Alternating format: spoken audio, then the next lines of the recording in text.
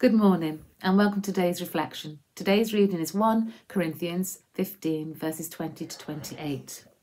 But Christ has indeed been raised from the dead. The first fruits of those who came have fallen asleep.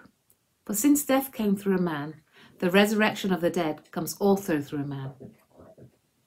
For as in Adam all die, so in Christ all will be made alive.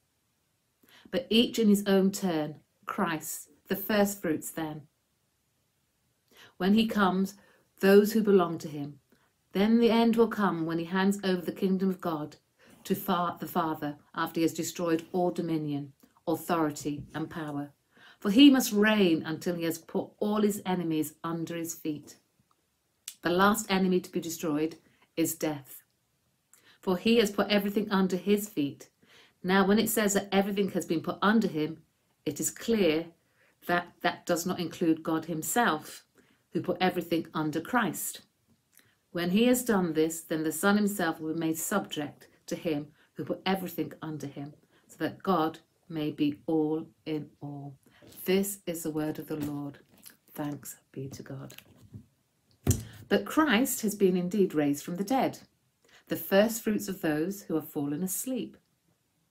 His resurrection secures our resurrection in spiritual life today and in bodily resurrection tomorrow. Christ's victory is shared with his people who are united with him. First fruit offerings helps us to remember what God has done for us, increase our gratitude and bless the rest of our harvest. Our faith has so much value to God.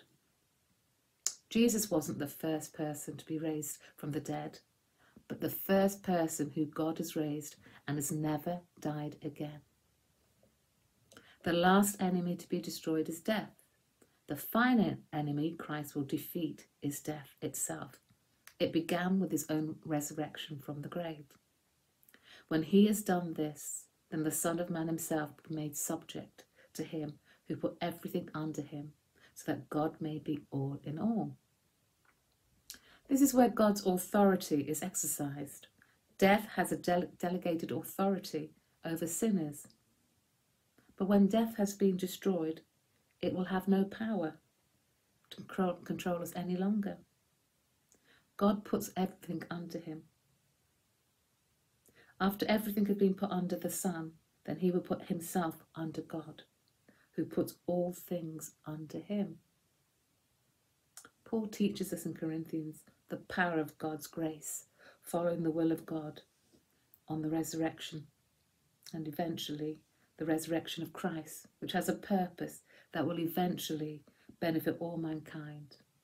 Our faith has by all God's grace, which gives us a value in God's lives, our lives with God. The Son comes to do the will of the Father. The Holy Spirit comes not to draw attention to himself, but to glorify the Son. And now for a prayer. Dear Lord, thank you for giving us your Son.